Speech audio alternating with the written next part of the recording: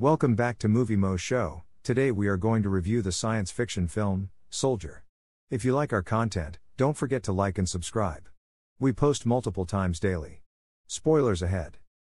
A group of orphaned babies are chosen in 1996 as part of a new military training program and raised as highly disciplined warriors with no knowledge of anything outside of military routine.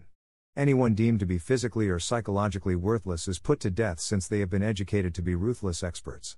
The survivors are transformed into supreme fighting machines, but they are illiterate. Sergeant Todd 3465 is one of the original 1996 newborns and a seasoned veteran in 2036, but his unit is about to be replaced by a better one, with the possibility that the original unit will be deactivated. The original project's commander, Colonel Moshow, reveals a new batch of genetically modified warriors with superior physical characteristics and no emotion other than utter anger. Todd's unit's leader, Captain Church, insists on comparing the new recruit's skills to his own. Todd gouges out Kane's eye before falling from a high height. The body of a dead soldier cushions his fall, and he is knocked unconscious.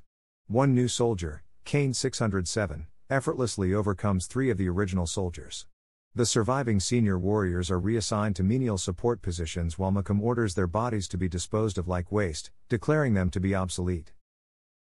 Todd stumbles toward a colony whose people crash-landed there years previously after being dumped on Arcadia 234, a trash disposal planet. No rescue attempts have been made because it was thought they were dead.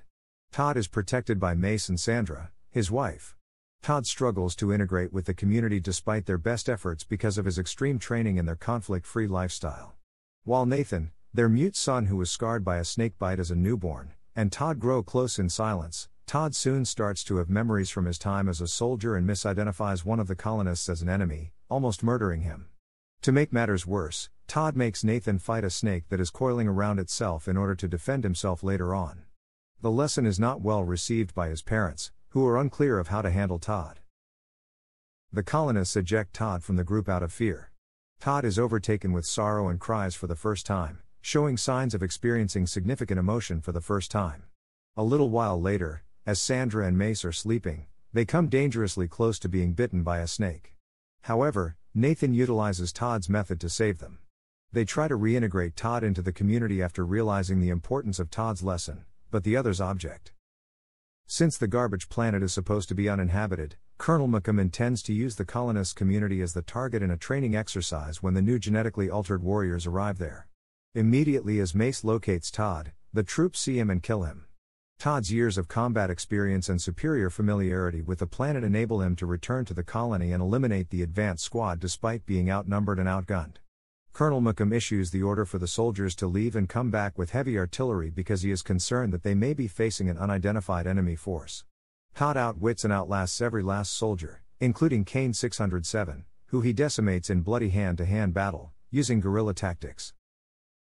Moshow is in a panic, so he tells Todd's old team, who are on the transfer ship, to set up and activate a portable planet-destroying doomsday bomb.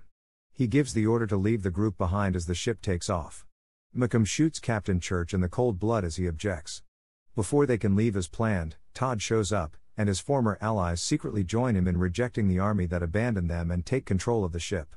They evacuate the surviving colonists while leaving Moshow and his allies on the planet. Moshow unintentionally activates the gadget while attempting to disarm it, killing him and his helpers. Just before the shockwave hits, Todd steers the ship from Arcadia in the direction of the colonists' original objective, the Trinity Moons. He takes Nathan in his arms and gestures toward their new location while he scans the cosmos.